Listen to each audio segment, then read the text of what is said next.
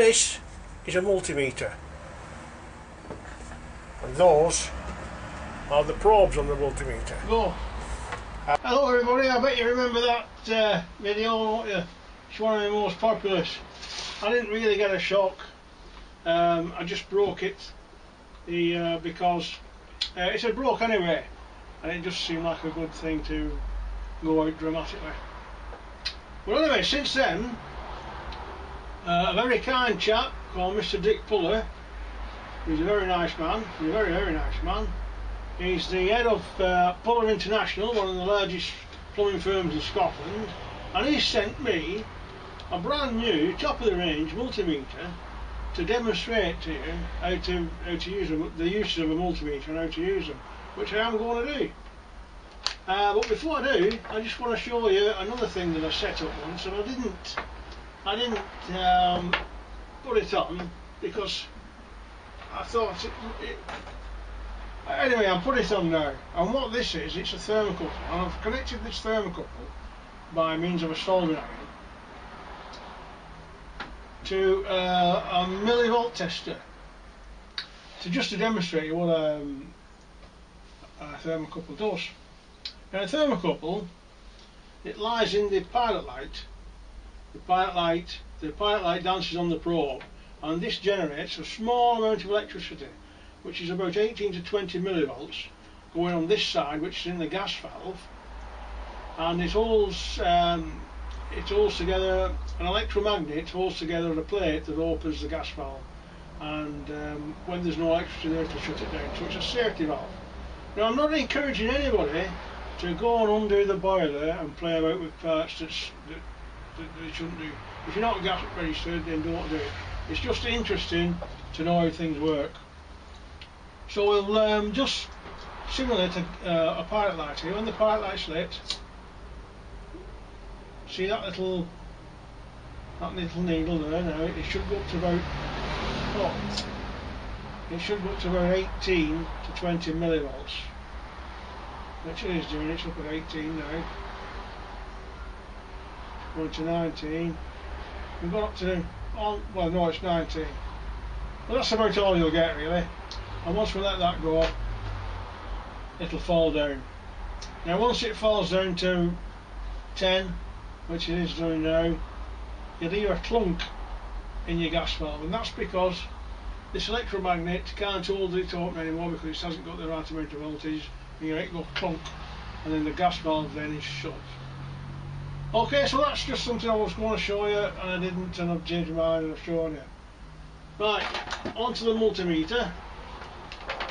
And this is a multimeter sent to me by a kind act of Mr. Dick Puller, and it's called a multimeter because it does multiple things. So it'll measure voltage, it'll measure AC voltage, and it'll measure direct current mode voltage. Now the difference is AC voltage is what you'll find at home. Right, we've got some AC voltage here, and if I put this bulb in, that shows you that's live. Right, so this is AC voltage, and it's 200, depending on where you live, depending on your region, anywhere in England is 235 to 250. And we have here 246, 247 volts, which is about what you'd have in England. Now that I've got that on the 600 setting. If I put it down to the 200 setting, what it reads then is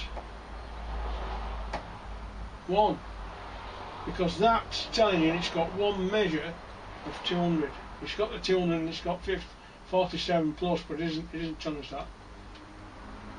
Now if we go to the direct voltage settings, and if we put that on the AC, it'll either blow the fuse in that circuit, or it'll blow the fuse in here.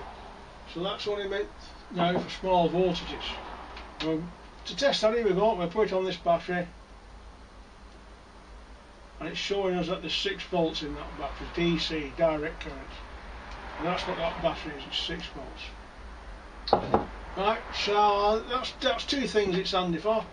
because if you're looking at a boiler, there's in the boiler there's DC volts and there's AC volts, and you need to know where you're putting these probes, otherwise you can do more damage than good.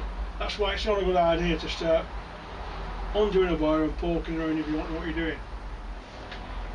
The other one we need, it's quite common for us plumbers, is the resistance.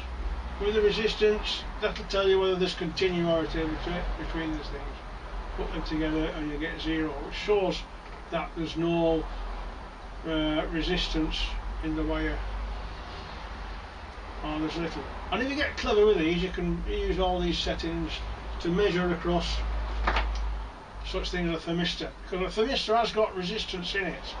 It's got a small amount of voltage going in and a small amount of voltage going in, and if the resistance is right, it'll hold the circuit in. If the resistance is wrong, the boiler won't work. So if you get clever with these and know which ones you're going on to, you can measure the resistance on that thing here, on that thermistor.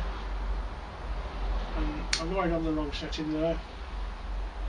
It's too complicated to give it to you in one sitting, because each boiler has different thermistors, and each thermistor to each boiler different, and also it's not always accurate.